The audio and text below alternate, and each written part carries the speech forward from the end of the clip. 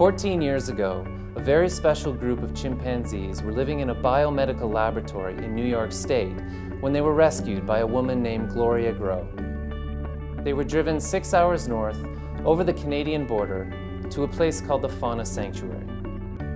In the lab, they'd been torn from their mothers just days after birth. They'd been held captive in tiny cages for decades and put through invasive surgeries and injected with lethal human viruses like HIV and hepatitis.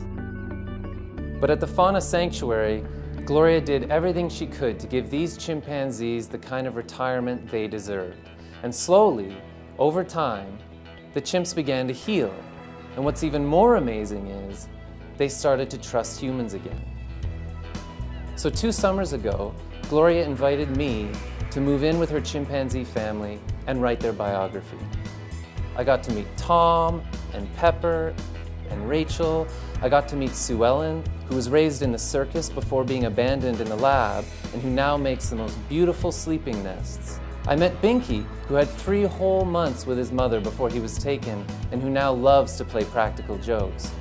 And I met Chance, who was raised in complete isolation for the first 5 years of her life and who now loves to pick the hot peppers off her pizza.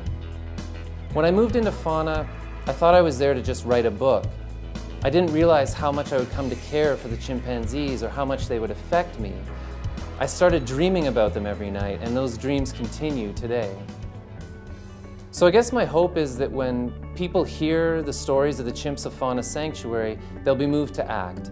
They'll write their lawmakers and ask them to support the Grade 8 Protection Act, or they'll donate to a sanctuary like Fauna, or they'll just tell their friends and family about Tom, about Pepper, about Rachel, and about Binky, so that one day this kind of invasive research on chimpanzees might come to an end.